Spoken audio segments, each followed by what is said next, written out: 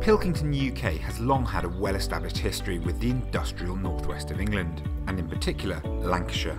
Now today I've travelled to Mere Sands Woods, a former sand quarry that was originally used by Pilkington UK to harvest their sand to make their glass. Of course, these days it's been reclaimed by nature with a little help from the Lancashire Wildlife Trust. So it's fitting that this should be one of the first places to install Pilkington AviSafe.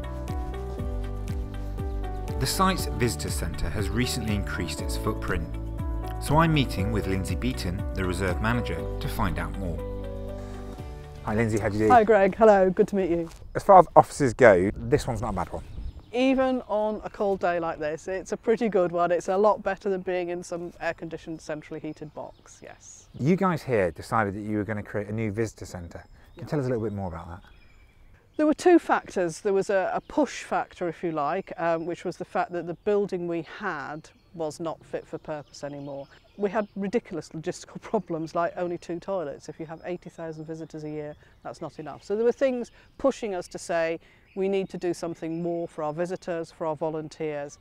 So we did some business planning, we did a visitor survey, and the result was that we came up with was having a cafe would provide a facility that visitors were asking us for, and also an income stream to support this reserve and its wildlife. Now the building itself is very unique in that when you were planning to build this, you wanted it to fit into the landscape. Yes, yes. We didn't want anything to go above the tree line. We thought about different options like having a raised building, but at the end of the day we wanted something that just sat in the landscape. It's not about the building itself, it's what you can see when you're inside it and what you look out and the wildlife around you. I understand that one of the products you've chosen to use in the new CAF is actually Pilkington AviSafe, is that right? Yes, it is, yes.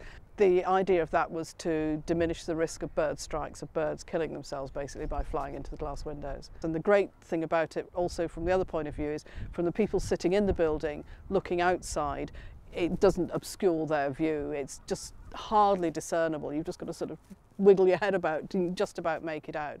So it performs the function. The birds from the outside, to them it looks really like strong dark bars, but to us humans from the inside it's fine. We've still got lovely uninterrupted views.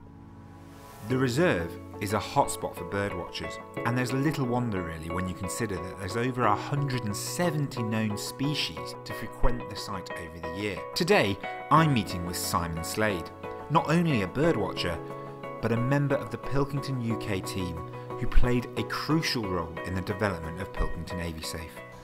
Hi Simon, how are you? I'm very well, thank you. Now Simon, you are very, very passionate when it comes to birds, aren't you? I am, yes. I've been birdwatching for over 50 years now. That passion and that enthusiasm must have been very useful when it came to the development of Pilkington AviSafe. Yeah, certainly. I mean, I was very, very pleased to ask to join the team, and I've been helping work on this for a few years now. Well, birds fly into windows for 2 reasons mainly. Sometimes they can see straight through, but most often they fly into reflections. I mean, humans can see the glass is there. Birds haven't got that perception, and they don't know there's anything there, so they fly into a reflection. There was a big study done a couple of years ago in North America where 1 billion birds were found to be killed just in North America. Can you imagine what that's like around the whole world? Many billions of birds are killed by flying into glass. And with this innovation from NSG, that's going to change things, is it? Yeah, absolutely it will.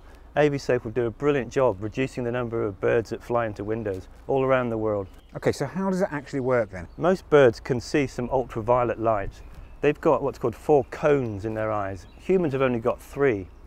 We can see into the blue, but most birds can see also into the ultraviolet. And this innovation has got these amazing stripes put down by some people in our coatings team. They've developed it so that it reflects precisely at the wavelength where birds have got the most optimum of their UV vision. Birds will see a really bright stripe in front of the reflection, so therefore they know there's something there and they don't fly towards it. But if you're inside looking out, it does have very low visibility compared to others. It's a really great product for that reason. It's also becoming something that is required by law in some countries. That's right, yeah, that's right.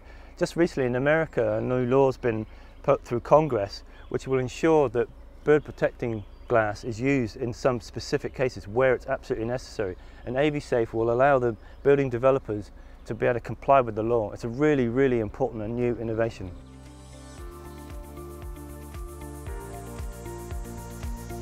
So there you have it, Pilkington AviSafe, a truly innovative product, but also a product that could potentially save the lives of billions of birds across the globe.